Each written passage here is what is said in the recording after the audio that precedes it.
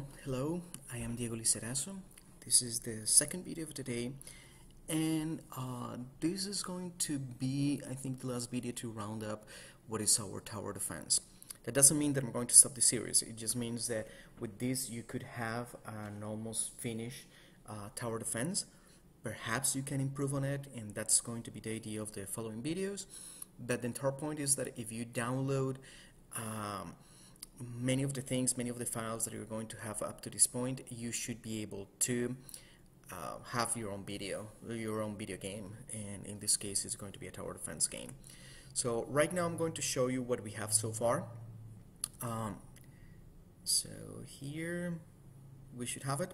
So in the last few videos I added the score, added the money that we're going to receive every time that we destroy an enemy, and we added a system with lives that decrease every time that an enemy is able to reach the goal that is over here. With that, you should be able to just go back to your event sheet and tweak lots of things like number of lives, the bonus that you're going to receive. You're going to also be able to change the money that you start with, the waves for the enemies. So you have a lot of control so far. But if you really think about a full game, usually you have something like a start screen. You have a game over that I think we added over here. You have the chance to have like small details that you are not having right now. So to help you with that, I'm going to share with you a small template that I have here that I've been using with most of my games. And this one was a template that was taken from the forums, the Zero forums, and I've modified it, I worked on it, I've been improving on it, and I think it's time to share it. So we are going to see what it looks like in a second. And you can download it from this link. So you just have to go here to this link, so bit.ly generic template, and you can use it for basically almost any game that you want. I didn't create the original one, I just improved on it, and I added some things that I wanted to have on my own games. After that you can just modify it and have your own generic template, and I think it's great to have it because it's going to save you a lot of work around a normal game. So just look here, I hope that I remember, and I'll show you again at the end of the video. The other thing that I haven't been doing so much in the YouTube videos is to share the links to download the files, but I've been already sharing those in the Zero Arcade. I've been adding in each one of them the CAPX file, the CAPX file. And I guess that I'm also going to share this one. So right now you just have to download here generic template. I think the name of the file there on my OneDrive is generic template 519, because today is when I share it. And I'm just going to show you what this game looks like, what this template looks like. So okay, let me show it. I think on Explorer, so we continue using that one. So you see you have a splash screen that fades. You have a game title that you can modify. In this case it's not center, and then you have things like already working like credits that you can put here whatever you want. This, as you can tell, this is the name that I used to publish my own personal games basically. And you have already the entire mechanics of going like to a start screen, resume, like quit the game, and then go back and then do pausing and do a lot of things.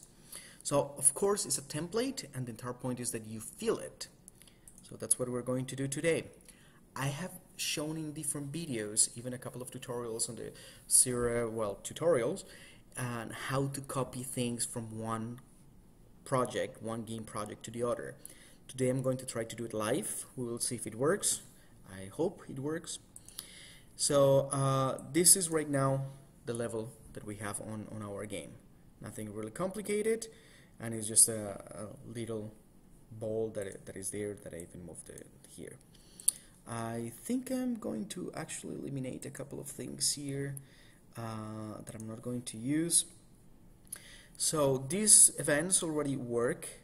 I already have a pause game function, and everything is divided in different like event sheets here. So you can see that the variables I'm including the event sheets that you have here. So most of the variables that we have are already here. So, but well, let's start with this. So I am going to go here to our original game. I am going to zoom out to be able to select everything, and then I'm just going to select like this. Okay. Now, one of the things that you have to consider when you're copying things from one game to the other is that you have to have everything on the destination game. So if you also see here, I'm going to have a problem, and is that right now the entire resolution that I was using for this game is much bigger. But well, just like copy pasting, just pressing Ctrl Z and Ctrl V, I was able to get all the elements there. So now if I run this game, it's going to look like this. Okay, so I should perhaps move it up a little bit more. So something like this. And quite likely I will have to reorganize the entire level, so and perhaps work also with these sizes, because these are really small sizes. So I'm going to work on that in a second. So now the other thing is that you can not only copy the graphic elements, not only the things on the layout, you also can copy events, and that's really where most of the work is going to be. So let me see, we have it here, so event sheet. So I'm going to start with the variables. There are some that are going to be duplicate. So for example, lives, we already had one that was called lives, so I'm just going to eliminate that one. I could have gone just to the this event sheet, and well, in this case we're saying 4, so I'm just even going to modify it and get it to 3. That's what we were talking about. And we also had a score, so quite likely I will have to, you see, score 2, so that's fine. I'm going to eliminate that. If you don't copy all the elements, then you're going to have a hard time copying the events, because then if you don't have something, it's going to tell you that you cannot copy it, that you need all the elements. So I am just going to try to copy them all. I don't know if that's going to be feasible, but at least I will try. Control C. Well, okay, before I do that, what I'm going to do is make some sort of separation here, just to know where I was copying everything here. So this separation, and then from the original game that we were working on, I'm going to copy here, and you see that there's something that I'm missing. I don't know what it is. Oh well, the other things that I don't have are things that are called level 2, score screen, and game over, so I just better go on and change them. And also I'm almost certain that this one should be renamed to level without space 2, and also I'm going to rename this one, well, I'll leave it like that. So I'm going to add layout event, so it's going to be named as score screen, I think, and then game over. I'll duplicate, it doesn't matter. Okay, well, I don't think I have it all.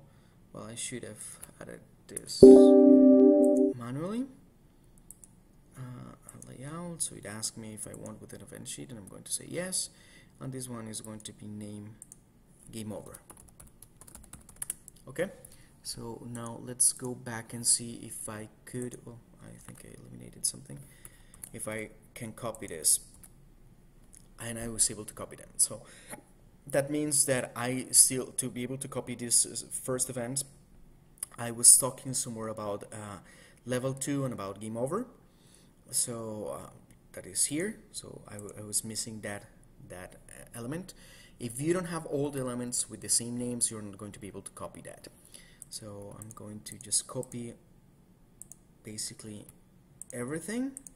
I'm selecting here. I'm using the key control to select more than one, or you could do it manually, but that takes longer. So I would just try to get them all there, and hopefully I'm not missing any other element. You can tell that we have been doing a lot of things. So here, here, here, and here. Now Control C or right click. Oh well, I didn't do it right, so I'm just going to go here, Control V, and it copied. Okay, so now we have a lot of elements on our game event sheet, so a lot of things should work right away. But I'm almost certain that there is not everything that is going to be working, so I'm just going to open the level and I'm going to try to run it. And you see that this one I can expect it, that the aliens are not moving in their path. They are not able to find their path. So why is that? Quite likely when I copied the entire scenario, the spaces in between, they didn't work so well. So since I also have to modify this scenario to make it like, well, bigger, then I'm going to try to move them in a way that works. So I'm just going to do this. Also, if you can tell, the little enemies are too small, so 35, 49, I don't know. Let's see something that works a little better, something like this. So let's see. And Seeker, I am just going to make them that size, and then I'm just going to move them over here and move their health bars. They're going to be, in this case, really small, but well, you can modify that on your own game, make them work better. The other things that we are going to check here is going to be the obstacle to cell size. Well, let's see if I can leave it like that. 32. Let me see, I want to maintain a little bit the shape that I was having. So I'm going to try with this. Of course, the scenario is a little messed up right now, but I just want to know that they are able to find their path. So you see that as soon as I modify the path, it looks that they are able to find, well, the maze, they are able to find their own path. And what I wanted was for this to start over here. This one I'm going to make much bigger. This one too. And after this is basically just to recreate a little bit what we had and to be able to get the correct path that I want for my game. And so if you can tell, like, most of the problems that we're going to have here have to do with the sizes. So of the paths, like a space in between the corridors of my maze, but well, you see. Also, for me, it looks like they are really slow, so I'm going to modify that. So Seeker, max speed, let's say 120. I also should modify for the other two, but well, that's how it goes. So something like this.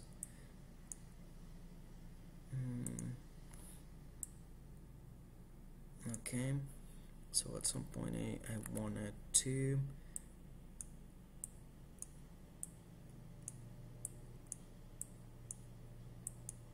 so you see that I'm just fumbling a little bit around here with the things that I need to make this work.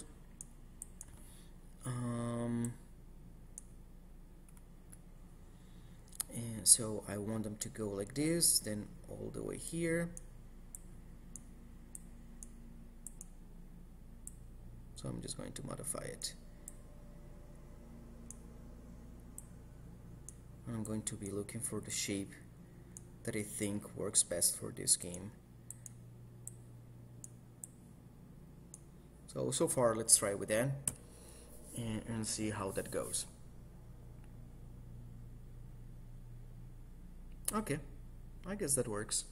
I guess I could increase this one a little bit to make them go a little bit more around, but well, you can modify that. So now how this thing works. So let's say that you just go here to objects and you have a game title. So I'm just going to call it Awesome Towers. Okay. Of course, you also should modify the splash screen. That you should have it also over here. Splash screen. Yes, I think opacity was 0. So there's an image there that is just an image, right? So that's something that you should modify and put the name of your game here and whatever information you want to share. In this case, it was the name of my company that I was calling it Dream Amigos, but then you just should be able to modify it there. Now if I run this, I have this, and now I should have the title that is Awesome Towers. You can modify it and put there whatever you want. And after that, you just say start, and then you have the game that you had before. So that's not much of a difference. So why is this important? Well, because now you do have a full game that you can pause, resume. You can just say like, hey, I just want to quit. And then you can do several things here that you were not able to do before. Most of this is not exciting. Most of this is not really interesting to create on your own games. But it turns out that if you want to publish your game for web or for a mobile platform, especially like Windows Phone or Windows, then you need all these things. You need an intro, a page, you need credits, you need start. Here I would just recommend to put like a cool background, something like that. So all these things are needed for your game. Otherwise you just have more like something on the terms of a demo, not exactly a game. But well, it's really up to you. Like I said before, here is the generic template, and now you saw how you could modify and copy from the game that you had before to generic template. And also you can use this generic template basically for any kind of game that you want to do. I'm showing you on this one because it's the game that we have been working, but at this point you should have the basics to create your own tower defense. By the time that I publish this video, on YouTube, quite likely I'm going to have a nice link to put on the description where you can download the generic template and also to download the copy paste that we did here. And I'm going to work a little bit more on this to just make it work better. So I'm just going to save it, and I'm going to modify the speeds of the bosses and things like that. So I'm going to say defense, tower, I guess. If a tower defense 0519 plus template. Okay. So I am going to publish this one too, and you can download it and modify it from here. And at this point you should have almost everything that we have done before, plus the template, and so that is going to save you a lot of time creating your own game. Well, one last time, here is where you download the generic template. I'll leave it there 3 more seconds. 3, 2, 1, and this is my